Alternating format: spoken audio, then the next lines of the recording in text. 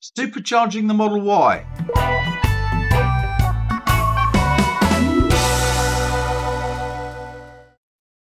I've arrived here at North Perth Supercharger at Carrinup Shopping Centre, and as you can see I arrived with 8% in the battery, which was around about where I wanted to end up. So I plugged it in and it starts to charge within a few seconds, and here is where I start the timer. So as you can see, it's beginning to crank up and eventually reaches within 10 seconds or so, sorry, at 10% or so, there you go, it's hit 171 kilowatts per hour, or over 1200 kilometers an hour, which is pretty reasonable. It dropped back to 170 and then 169 at 10%, but it wasn't too bad. As you'll see later on in the video, I've done a charging curve graph, and it holds its level at about the 110, 115 mark for quite a while. So here we are, it's beginning to get up. It's already up to 12% after a minute.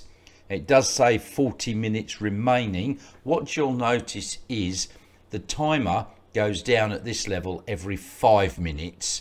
Once it hits 15 minutes, it starts to cut down by the minute. So it'll go 14, 13, 12. But at the moment it goes 40, 35, 30. So what I'll do here is I'll jump the video at initially from the 15% when it gets there, which happens very quickly, and then I'll go to 20, and then it'll be 30, 40, 50, just short little excerpts, but the timer will jump with it. So it's approaching 15% and it's at 126 kilowatts per hour. It still says 40 minutes remaining. We've only been going 2 minutes, so that's what happens there. So we'll jump ahead to 20%, and it's down to 113, 114 kilowatts there, or 800 kilometers per hour being added. So that's not too bad. And then as it hits 25%, it's at 112 kilometers per hour. Sorry, 112 kilowatts being added every hour, or around the 800 kilometer range added. And at 30%, it's still at 111. And at 40%, it's at 110. So it's a fairly flat curve at this point. At 50%, it drops to 98, which is still quite reasonable. Remember, this is a version 3 supercharger, so it is capable of 250 kilowatt output. The Model Y will only take 170 tops, as you saw at the beginning.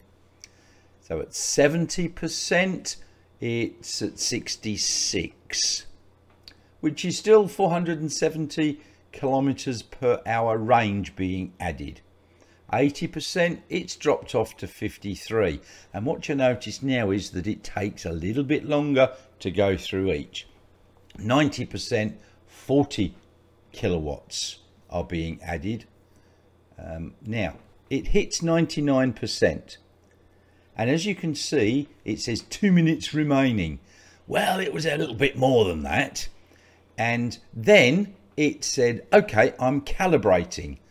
That was after about well, a few minutes, and it was calibrating for approximately 12 minutes.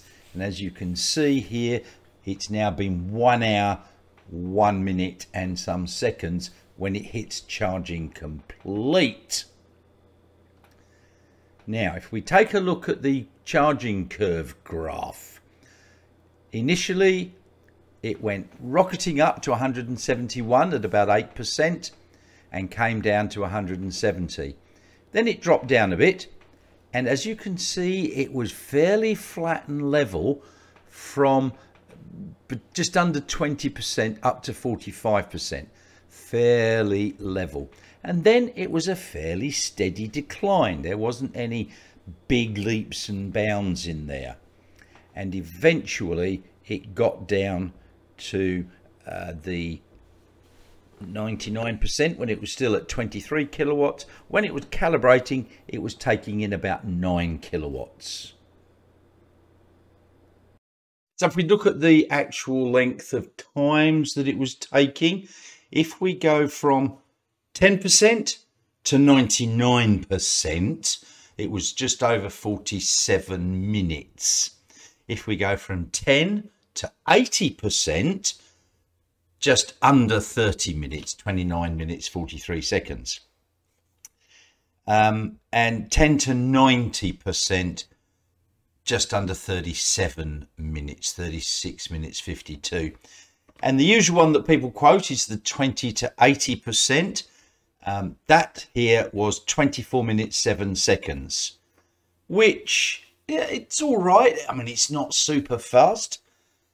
The slow bit is getting from that 90, 95% to the 100%. As you saw in the video, my battery at 99% started saying calibrating, and it was calibrating, still drawing 12 kilowatts. It went down to about 9 kilowatts as it hit the 100%.